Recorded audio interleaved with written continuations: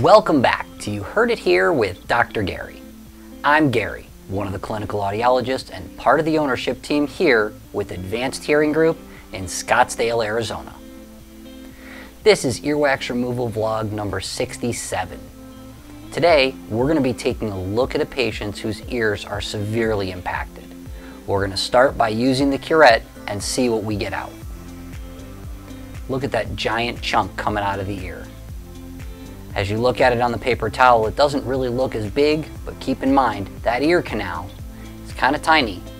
And when you remove something that large, it can definitely provide some instant relief. This wax, at least at the exterior of the ear canal, seems to be pretty tacky and is holding together really well. Unfortunately, spoiler alert, as we get deeper down the ear canal, it becomes much more soft and the curette doesn't hold together, so we're going to have to do some irrigation. Please take a moment in the comment section below. Let me know how you guys like this new video format. Should I keep doing it this way, or should I go back to the old format where I just do the voiceover of the video? Alright, again, we're using that curette, we're getting that to move out. As you see, we go back in there and there's just a ton left. The curette now is starting to go through it pretty easily. So in a few moments, we're going to be using some irrigation to help to get this out.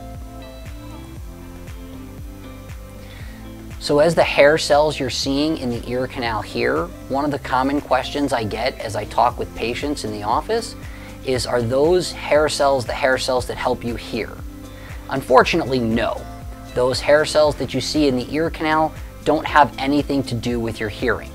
Their purpose, the hair cells in the ear canal that is to help to keep the ear free of dirt and debris, keep things from going too far down the ear canal.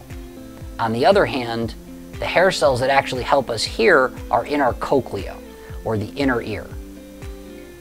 They consist of both inner and outer hair cells, and these types of hair cells are stimulated and cause an electrical potential which stimulates the auditory nerve.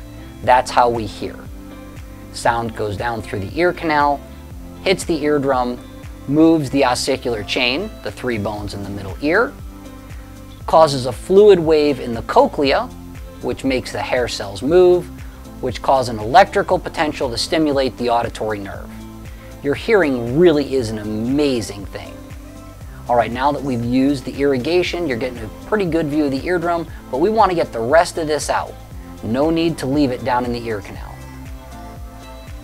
Look at that chunk as we pull that out of there with the curette. That's looking really good, and there's a nice view of the eardrum behind. Let's get this out and see if that's it or if there's anything else we want to clean up. And that's what came out at that point. There's still a little bit there at the top of the ear canal. We're just going to take a moment to remove that, and then we should be finished. If you like these wax removal videos, please take a moment to like and subscribe. It really does help us with the YouTube algorithm and helps us get our videos in front of more people. Our goal is to educate and entertain. We're giving a good view of the eardrum, and you're learning a little bit about how the hearing works. This has been You Heard It Here with Dr. Gary. Thank you for watching. We'll see you in the next video.